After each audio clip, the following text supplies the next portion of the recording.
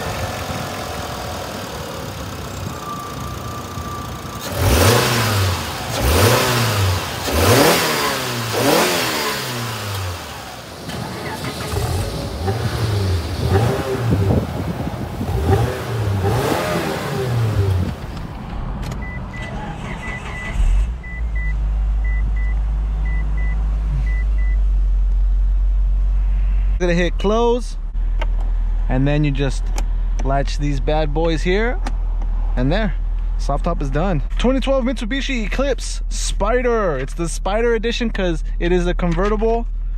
It's got a 2.4 Maybach motor, front wheel drive, original window sticker. I don't know what that means, but you can see the Carfax here. 3 previous owners, 3 service records, rental, personal, California.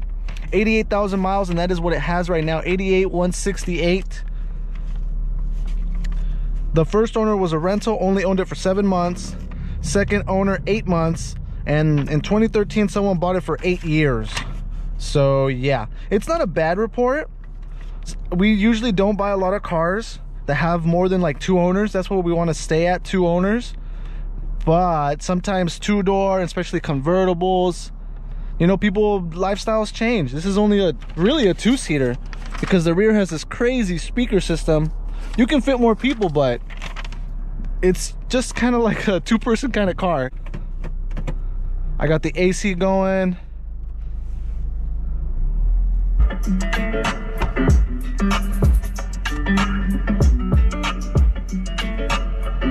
This thing has an incredible sound system. How are you guys doing today?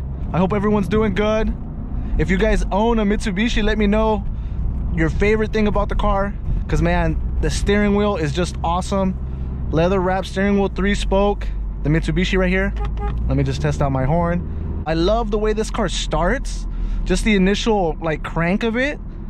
Oh man, just beautiful, unique sound. Also the seats, man, these seats are super sporty seats. They're like suede. I've also had these cars in leather. Every time we see one of these Mitsubishis, we always try to buy it. And then convertible, my dad likes the convertible ones. Today we're gonna find out how reliable she is. We just saw the Carfax bumpy road right here. This road right here really sucks. Let's see.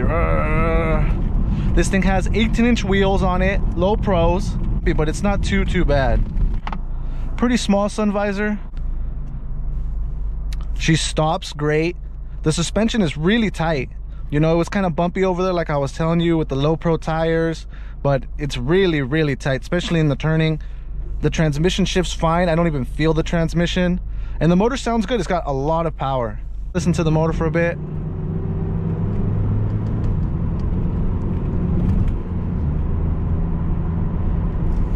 If you want to see more or hear more of the motor, I made a video with the top down. The blind spots on this thing are not great. You know, I kind of do have a blind spot over there, but it's not too bad. I can work with it. And of course with the top down, you got no blind spots. You hear what I'm saying? This has got to be the lowest mileage Mitsubishi Eclipse I've ever had, and that's probably why it's in this really good condition. I can feel how tight everything just is. Rockford Fosgate, just an excellent system. I actually have these speakers on my 74 Chevy C10 that I have. I do have some buttons back here on the steering wheel. They're for the radio, to control the radio, so up and down, volume, change the channel. and then I got my cruise control down here, and we'll test that out, make sure it works.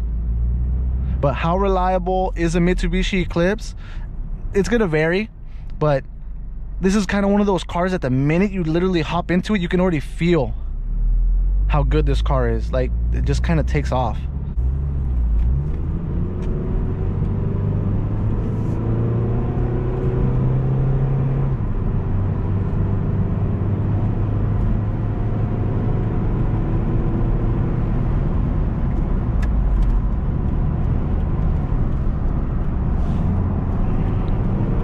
And it's pretty good. The alignment's really good. There's no shakiness in the wheel. I don't know what kind of feeling this car gives me. I feel like I'm driving a Civic, just because the seats hug me so much. These like sport bucket seats. That's what kind of I can compare them with, just because of the way it hugs my back. The newer kind of Civic seats do that, but it also, the car really feels small. I feel like I'm in like a Mazda Miata or something, and it's probably just because it's convertible. A lot of road noise coming in, but again, because it's convertible. I'm really loving and enjoying this car.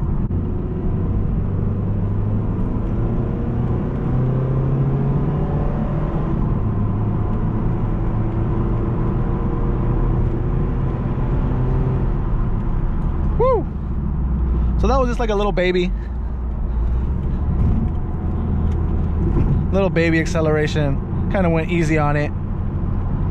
The inside is so nice. Everything has a feel to it. You know, even this right here has a different feel. This is still working. The glove box is pretty big. Got a charger in there. These are big and nice, easy to operate. You know, it's got a totally different radio than anything else. It has a good flow. Whoa. It's got a great system and a really nice flow. I mean, the whole thing, you know. Got some chrome over here at the top.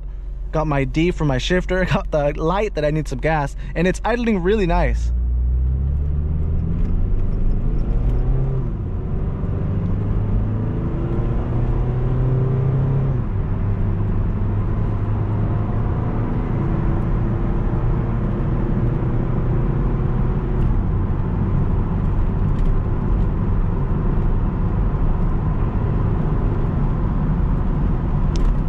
You guys are having fun, if you guys are enjoying the video, make sure to give me a like, comment down below if you have one of these cars, if you've ever owned one of these cars, if you had issues with it, or if your car was just awesome and didn't give you no problems and you just loved it. Let me know if you customized it too, because I've seen some of these pimped out and man, they look great. It's top quality at its finest. The seats are amazing. The steering wheel is amazing. You know, it's plain too. It doesn't have a whole lot of going on. It doesn't need all that. I've been trying to answer the question of how reliable something is, and with the vehicle there's just so many parts, so many components. If there is something specific that you want me to look at, I don't know what I could do. Maybe you guys could help me out with that. Any kind of questions you guys have, just let me know and I'll do my best to answer them. All right guys, that's our test drive. Thanks for coming along with me. Like, comment, subscribe.